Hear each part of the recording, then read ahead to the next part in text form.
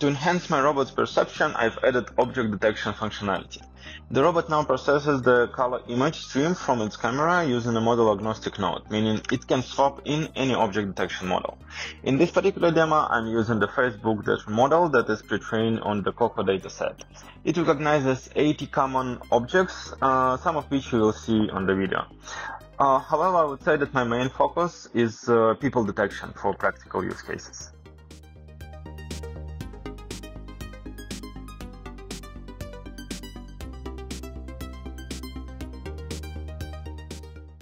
My robot's depth camera provides not just color but also distance data for each pixel. With this information, I can segment objects and generate a 3D point cloud.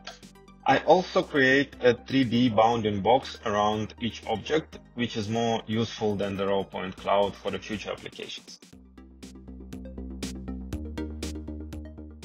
I also can combine the point cloud with the original color data of each pixel to create a full 3D representation of the objects, which is great for visualization.